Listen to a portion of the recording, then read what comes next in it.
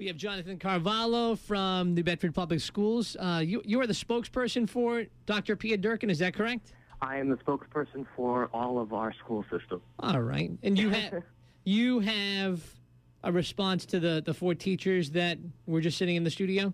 Right. Well, my response is that I hope any teacher or any faculty member with a concern is going to come to their principal, whether it's to their union, whether it's to what's called a faculty advisory committee, which all of our 26 schools have. So they did say that they had gone to their principal. Yeah, they said that they did and nothing happened. Well, here's one of my concerns, because I actually went through hundreds of pages of advisory committee reports this weekend to check on these things. I could not find almost any of the items they were discussing in those reports. And what the faculty advisory committee is, it's a group of teachers at each school that meets with the principal and brings all the concerns of any of the teachers to the principal, because they're important to us and we want to deal with them right away. Yeah. And those concerns can be things as small. One of them at the high school was students are bringing bags of chips from the cafeteria into class and eating chips in class. So it's not that. Do you think they're making up these stories?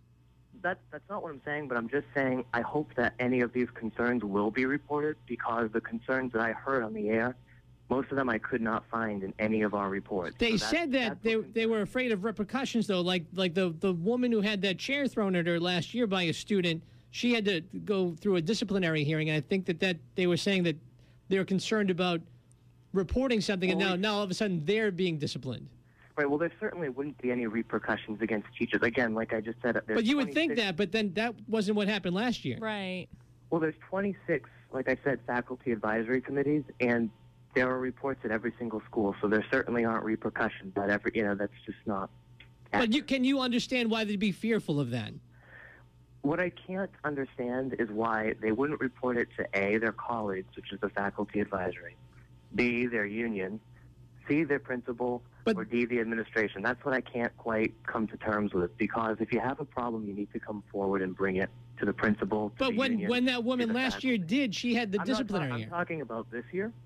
But I can see why someone would think that, I wasn't though. here last year, and I don't think that's accurate, but I can't really... No, that's 100% accurate. That's fact. I mean, when that happened, there was a disciplinary hearing, Jonathan. Hello? Yes. There was a disciplinary hearing for that teacher last year. Well, all I can you see why that would be a deterrent for people to come forward and talk about attacks this year? What I can't see is why that would be a deterrent to report to your administration what's happening. So I can't really. And the other problem, what the other problem is if I can be frank, I'm not sure that these people were teachers only because I'm wondering. You don't think these people were teachers? Oh, wow.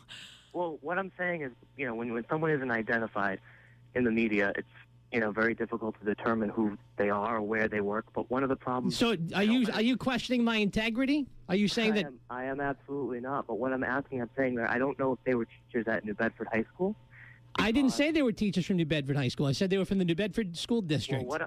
They were not all from the same school. Could I just have 1 second? Sure. It's your floor. Okay. Well, what I'm saying is I'm not sure that these people were teachers at New Bedford High School, because they were talking about things going on in the Gold House at New Bedford High School. So that, led me to think that they were saying they were teachers from New Bedford High. The Gold House is not closed. I'm not sure what this... So this doesn't seem to be... that's also not accurate. So there are no fights going on in the Gold House? There are fights at every high school in America, but my point is that the Gold House is not closed, which is one of the things that was said on the air.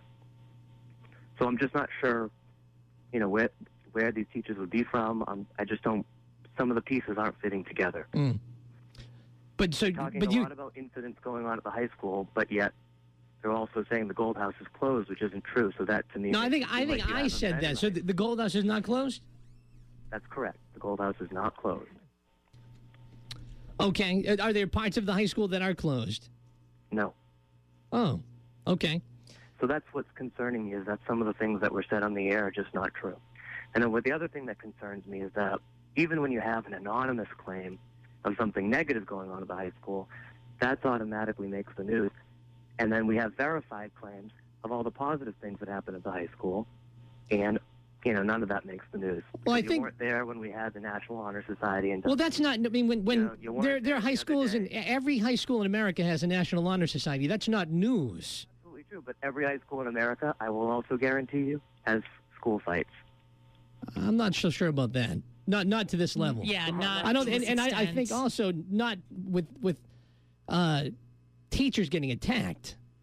That does Right, not and happen. What I'm saying about that is we want our schools to be the safest environment for our teachers, for our kids, for our families who come in.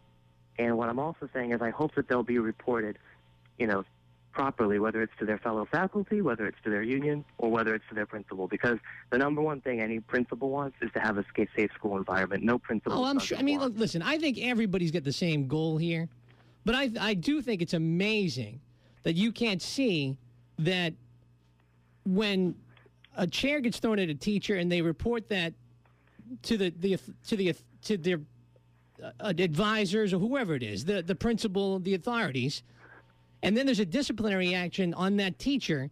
I cannot imagine how you can't see that that's a deterrent for other teachers to report attacks like what that. I'm just saying is that there are meetings every month between the union, between the administration, and then again, like I said, at the school level, where the teachers meet with their faculty, fellow teachers, and the principal and report every kind of issue under the sun, like I said, from kids congregating in a stairwell at dismissal time to bringing chips to class.